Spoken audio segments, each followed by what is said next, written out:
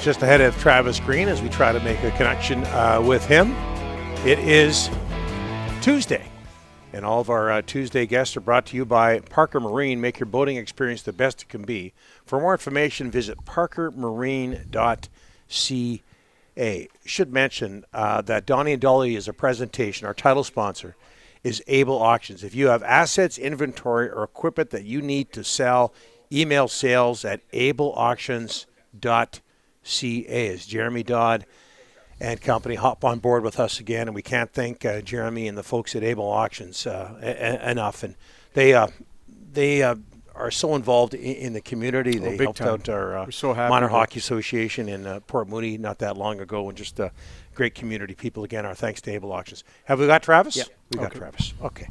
Entering his 5th season as Canucks head coach, the Canucks begin their training camp September 23rd in Abbotsford. We're talking about the head coach of the Vancouver Canucks, Travis Green. Thanks for joining us, Travis. How are you, sir? We got Travis? Right? Almost training camp. You guys are a little late on your call. Yeah. You guys are a little late on your call. You'd be benched by now.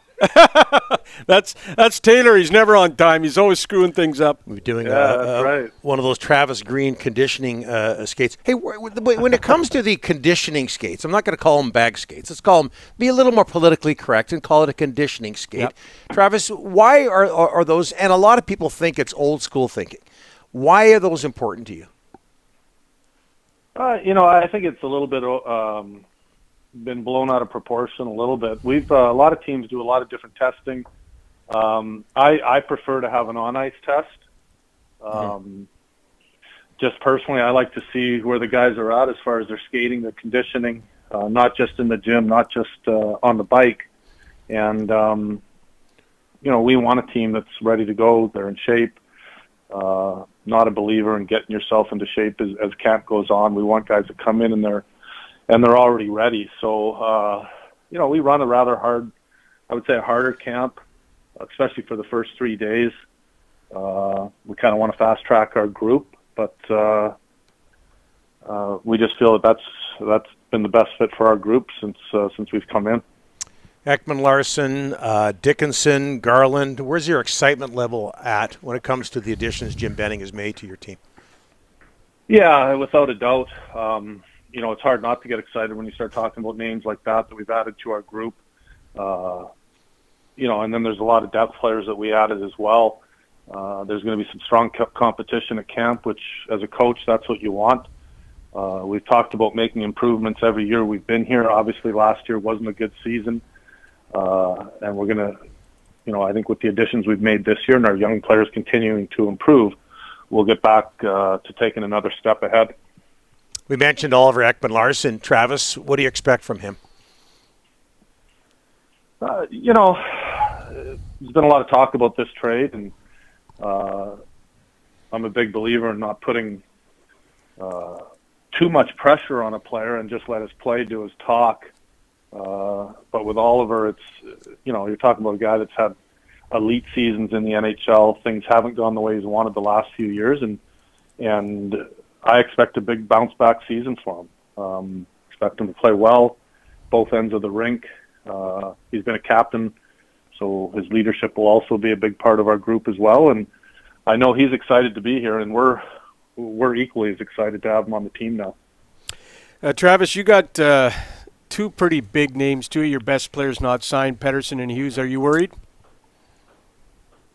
If you ask me if I'd rather them be signed now or not, of course I'd rather them be signed. But I'm not worried. I think it's just part of the process when you're dealing with young players that are making a big jump in their salary. It's part of the business that, as a coach, you just kind of live with. I think both parties are aware of how important it is for the players to be done before camp, and I'm confident that it will be. Can you talk a little bit about Vasily Podkolzin? He arrived in Vancouver just a couple of days ago. What are you expecting from this kid, Travis?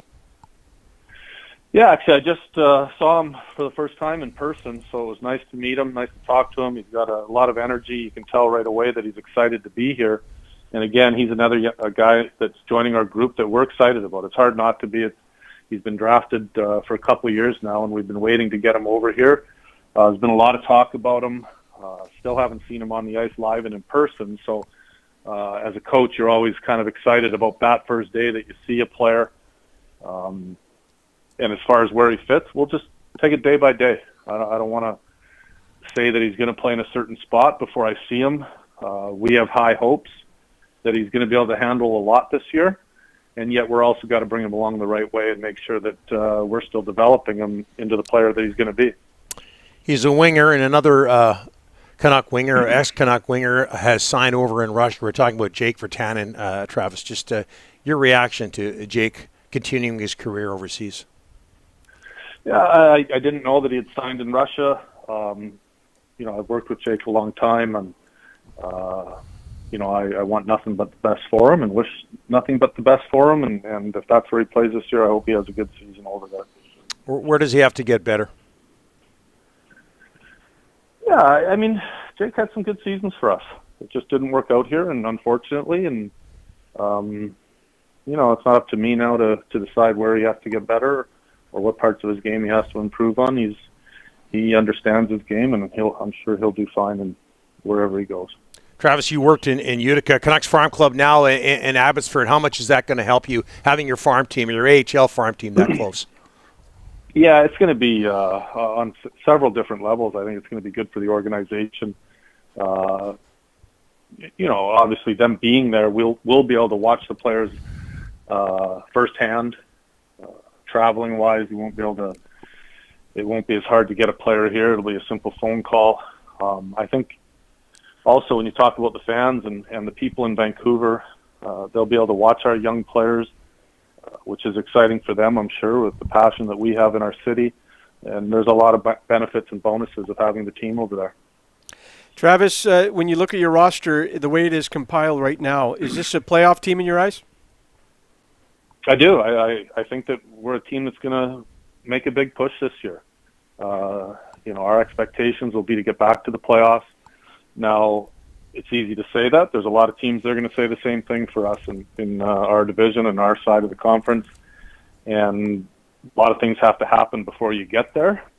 But that's going to be our goal. And starting from day one, that's what we'll be aiming at. And, there's a process that goes into it as well. There's going to be a lot of teams, again, that want to make and expect to make it. And we're definitely one of them.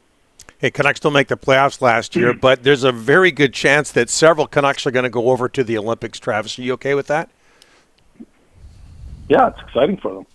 As far as okay, I mean, anytime you can represent your country and play in the Olympics, I can only imagine the honor, and I'm sure anyone that gets to go from our team is going to be even more excited, but I'll be happy for them. You okay with Dollywall getting back to work after 5 weeks off?